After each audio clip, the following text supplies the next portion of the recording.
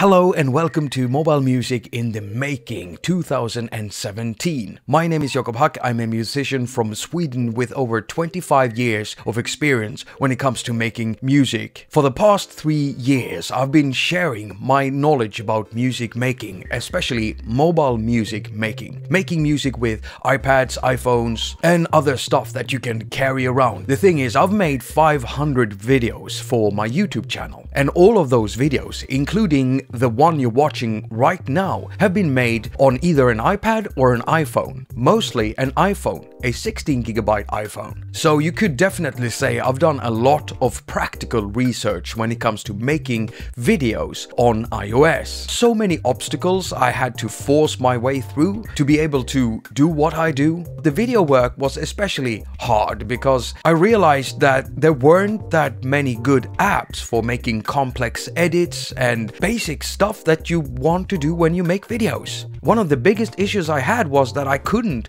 record as much video as I wanted to because I had to leave space for the actual editing and exporting of the video. 16GB won't take you far, and especially not when 2/3 of that space is taken up by the video you record, and not to forget the OS platform itself and all the apps you're using. Most video editing apps aren't really that professional. They work fine when you want to do simple stuff, but me, I wanted to produce a show, so I had to find a lot of ways around a lot of obstacles. This is one of the topics I want to discuss at the Mobile Music in the Making event 2017 in Berlin. I'm really looking forward to this. Let's swap ideas, workflows, and have a lot of fun in the process. This is Jakob Haq signing off.